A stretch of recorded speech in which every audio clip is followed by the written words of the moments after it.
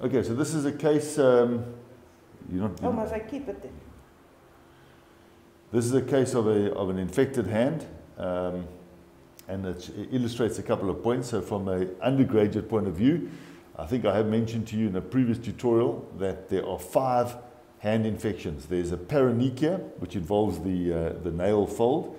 There's a phelon, or pulp space abscess, which involves the pulp, can be this pulp, and mostly that pulp or that pulp.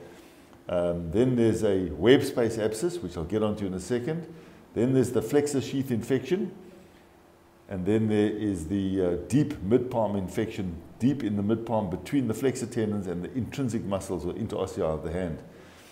So if we look at this case, it's clearly not a paronychia, clearly not a phelon, and it's not a flexor sheath infection. The question is it a web space abscess or is it a deep mid-palm infection?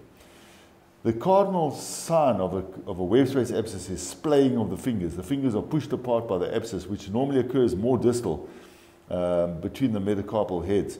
So I think that this is in fact a mid-palm abscess, and it occurs in the mid-palm, and it typically causes a loss of the normal concavity of the hand, like that. So you get it goes from a concavity to flat or even a convexity. Turn over for me, sir. Turn over the hand.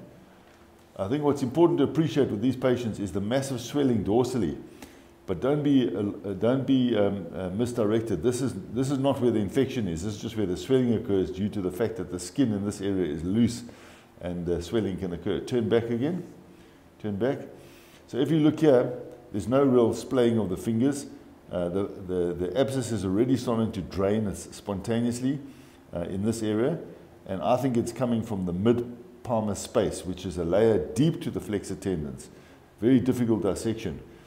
The problem is that there's a septum that goes from the middle finger to the skin. So if you get onto the wrong side of the septum on the middle finger, there's no abscess there. The abscess might be there, or the abscess might be this side and not that side. So you need to follow this abscess cavity and see which way it goes. Does it go towards the index finger or down towards the ring finger? And that'll help you decide how to get in there. But obviously the exposure is very difficult.